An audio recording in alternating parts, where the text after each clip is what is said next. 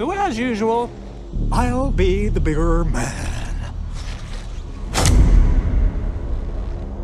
A truce, Bruce.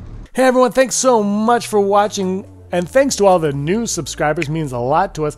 If you are new to this channel, give us a like and a subscribe. Click that bell to stay up to date on all of our latest videos. A lot of fans would like to see the Snyderverse restored. I am someone who enjoyed the Matt Reeves Batman movie and is looking forward to more Zack Snyder helmed universe material with these characters that he so loves. I love what we got in those movies, and there is hope. Hope I'm speaking of in terms of Jared Leto and also Darkseid actor Ray Porter, who a week ago spoke with the Geek House show. Porter was asked whether there was any chance that there would be more movies by Zack Snyder in the DC universe. To which he said, there's always hope.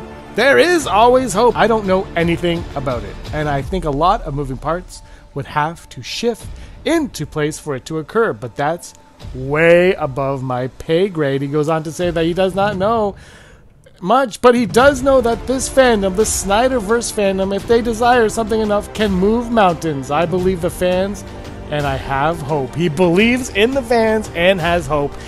You combine that with the release of Eric Christensen's art for the Batman. He just released more stuff earlier.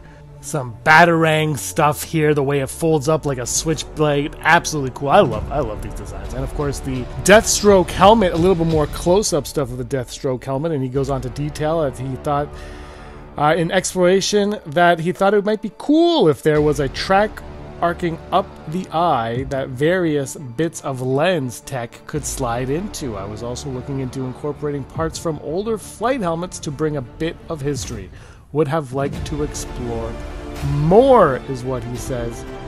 And then he goes on to actually, someone asked him about notes that he got in, and the only note I remember getting was maybe his suit incorporates some modern and maybe vintage military elements. The whole project shifted before I could get my feedback from Ben Affleck or the studio. And then, of course, you see that military stuff in what he showed us before. But let's move on to the meat of the story. It's Jared Leto, who's going to be Morbius in just a few weeks' time over in Sony, in the Sonyverse. But the Snyderverse, he is the Joker. And, of course, he was in the David Ayer Suicide Squad, which many people claim is their least favorite of them all. And that movie obviously went through a lot of trauma. David Ayer, was trying really hard to get his vision shown, especially after the Snyder Cut, but that doesn't seem to be something that is on the docket anytime soon. There just doesn't seem to be the fan drive for that so much. But Jared Leto, of course, talking with Variety, went on to talk about Morbius, and they asked him, of course, about the Joker.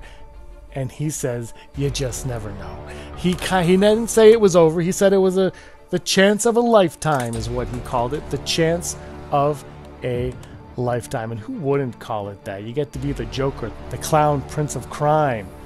He's never say never.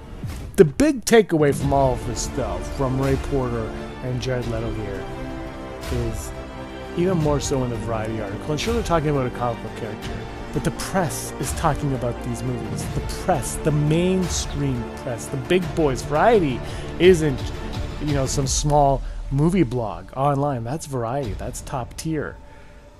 There's an interest in the Snyderverse. There's an interest in continuing these characters that were, for the most part, left unfinished. I mean, you could argue, yeah, it ended. The nightmare sequence was a dream, but it was alluding to something. It was going to become a reality, and many people are intrigued as to what that reality could be. Now, the Discovery merger, it's all going down very shortly. We should have answers to that soon, but to the Snyderverse, not so much. We might, after that's all said and done, maybe we learn about more additions to the Flash. Obviously, we know that Aquaman and Wonder Woman are going to be a part of it, but maybe we will learn more about that, and maybe more about Ben Affleck's survival of the Flash and where that could lead that character going forward. So, a lot to explore, a lot to unpack, but everybody is optimistic, everybody is hopeful, the press is pushing it. Restore the Snyderverse Day is coming up. You're going to see that trending all over the place. And if it can be big enough, as Ray Porter said, this fandom can move mountains. Thanks so much for watching, everybody. My name is James. Give us a like, give us a subscribe. And until next time, may you be the master of your own universe.